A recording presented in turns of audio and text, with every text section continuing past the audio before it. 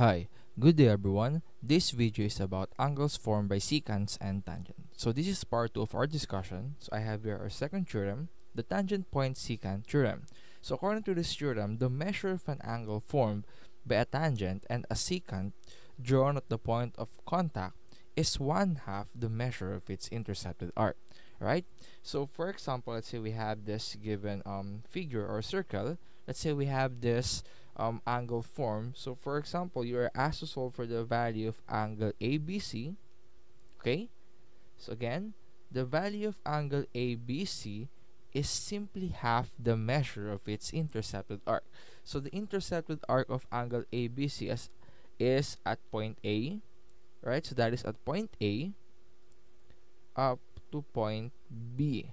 Therefore, the value of ABC is 1/2 of arc AB. Alright, so that is our second theorem. So let's try to solve some problems that involves this given theorem. So for example, let's say we have this given figure. Okay, so let's say we're asked to solve for this given angle. Let's name this one as angle X. Okay, or simply the value of angle ABC. So if the value of angle ABC is unknown and the value of arc AB is 270 degrees, again we will use the same formula. So that is angle ABC. Right, so this angle is equals to the half of its intercepted arc. So the arc is arc AB, and that's our formula. So let's try to substitute the values again. ABC, or the value of X, is equals to the half of arc AB. So AB, according to our figure, that is equals to 270 degrees. So just solve for the value of X. Let's divide this value, half of 270.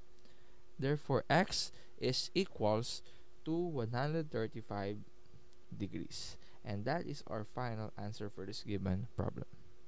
Okay, so just divide, or half of 270 is equals to 135 degrees. Okay, next, how about this one? For example, we have this angle. Let's say we are asked to solve for angle TAN. So let's name this one as X again, right? And the value of this arc TA or AT is 100 degrees. So again, we will use the same formula. So angle TAN is equals to the half of its given intercepted arc. So the intercepted arc is at arc AT, right?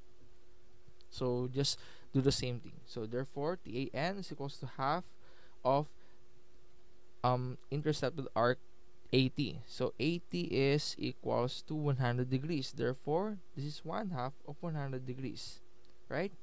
So the value of X, or TAN, is simply equals to 50 degrees.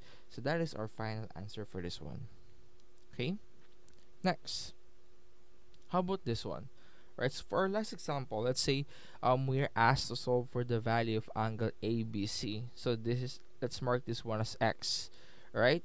And then the value, or the given value according to our figure, is this one, right? So we have this given arc, and according to our figure, that is equals to 100 degrees. Okay, so according to our theorem, the value of angle ABC is equals to the half of its intercepted arc. The problem is its intercepted arc is this part.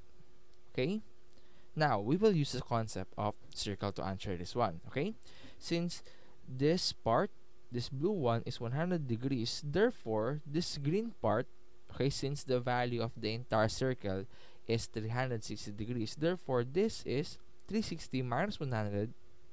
So that is equals to 260 degrees, right? So we will use this given value to our formula to solve for the value of angle X. Okay, therefore ABC is equals to 1/2 of arc AB.